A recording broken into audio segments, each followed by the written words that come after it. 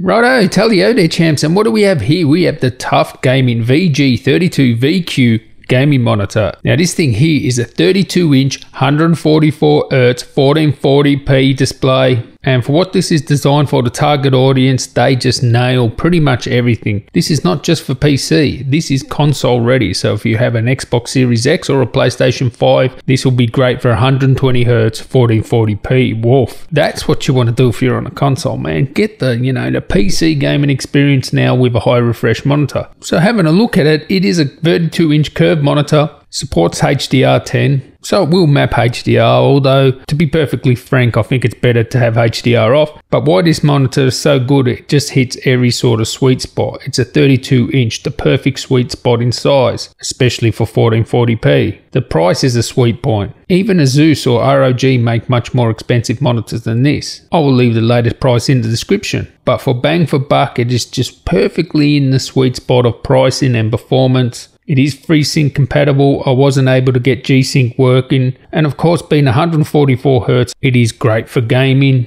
All those key points, price, performance, size, everything in the sweet spot, it just hits it perfectly. It is a VA panel and it is curved. It is a 1800 curved. It has the Asus Extreme Low Motion Blur Sync.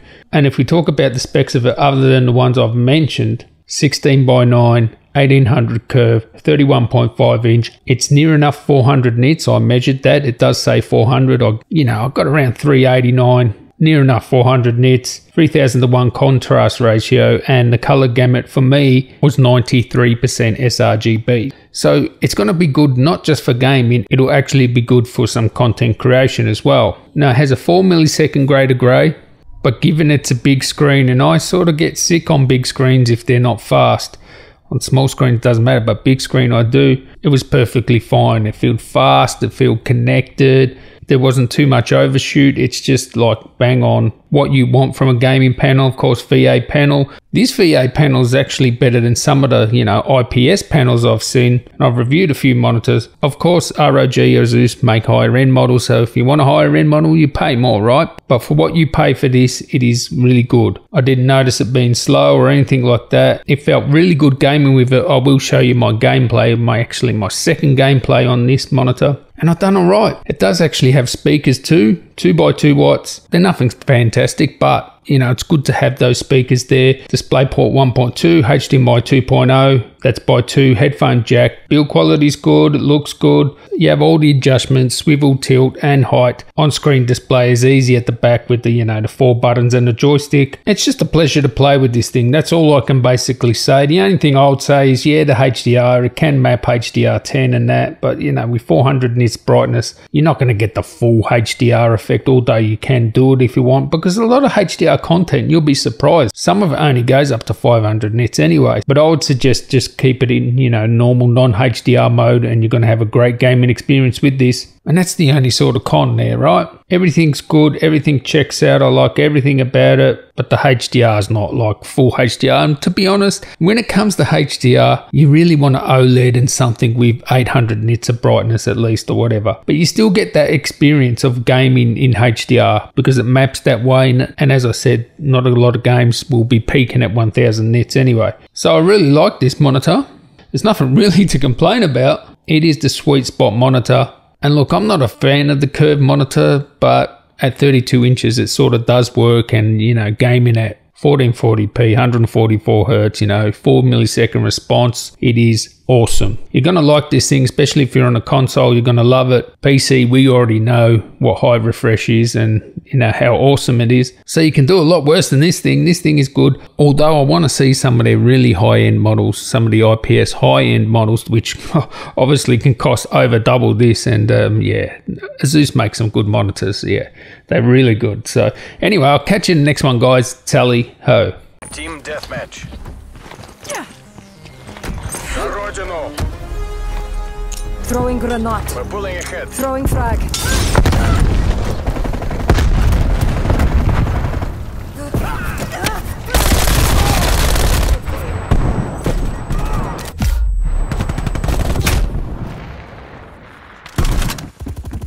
Throwing smoke grenade. Playing smoke. Throwing grenade.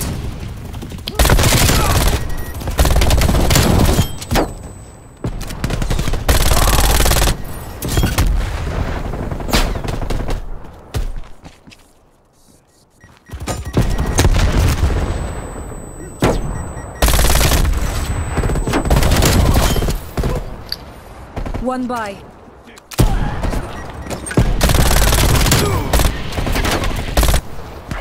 Lead available for tasking. Hostile RCXD in your AO.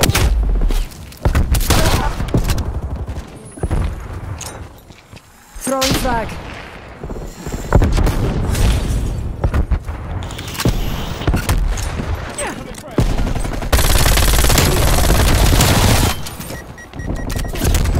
Hostile RCXD in your AO. Enemy sniper working.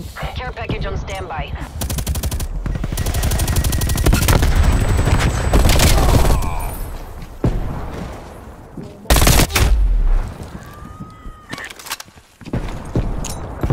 Throwing grenade.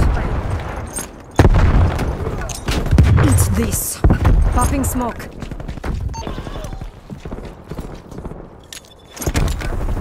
Five-zone perimeter established.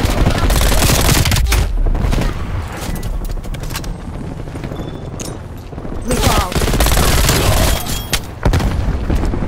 Five-zone mission time drop.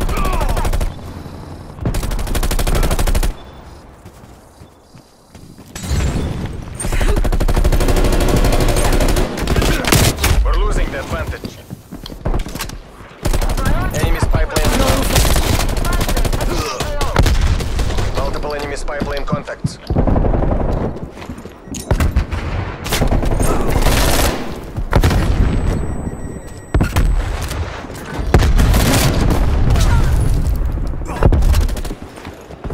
Eat this. Smoke going out. Flashbang.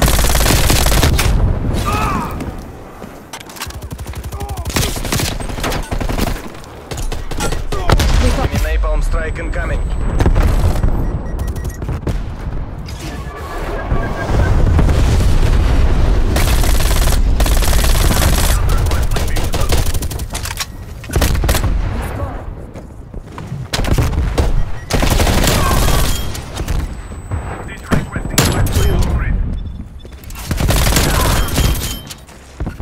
Enemy appears KIA. Idiot.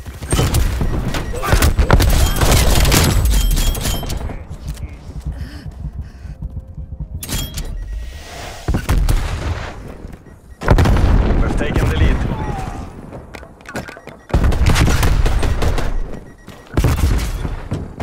This isn't working. We're behind.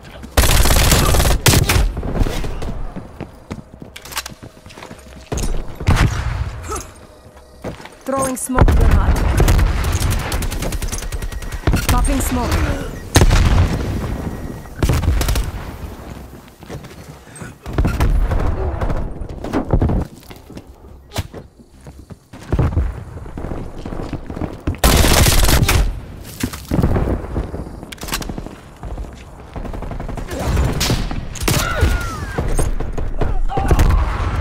Laying smoke.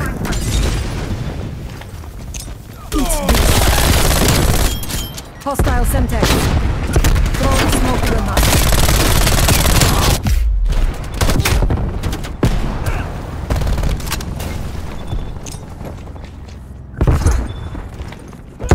Lethal out. Popping smoke.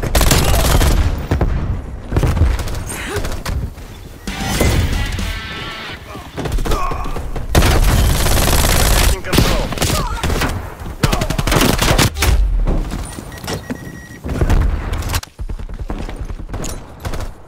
Eat this. Throwing grenade. Hostile counter spy plane established above. Mission goals Smoke going are out. Standing by.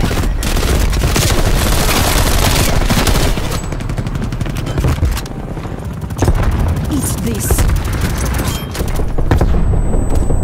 Throwing grenade. Popping smoke.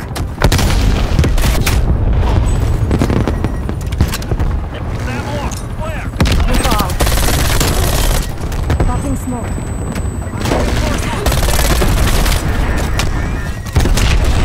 Enemy action.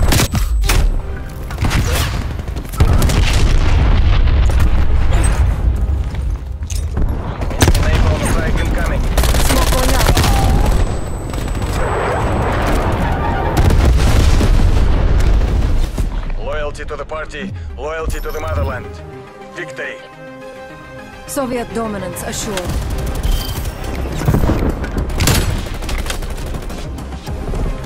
I have you. Hostile throwing flash.